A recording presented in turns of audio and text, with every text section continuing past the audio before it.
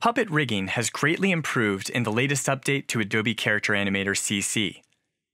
Rigging a puppet with independent parts is now more streamlined with automatic attachment of independent groups to their parents, such as arms, legs, or other parts that overlap a torso. For newly imported artwork, position the group's origin to where you expect it to attach, like a shoulder for an arm, and the overlapped artwork turns green, indicating a clear connection without any additional manual stapling required. Meshes are now visible as yellow outlines in the puppet panel when their contents are selected, making it clearer how parts are connected and controlled by one another. And clipping mask support now lets you use the content of a layer to mask other layers above it.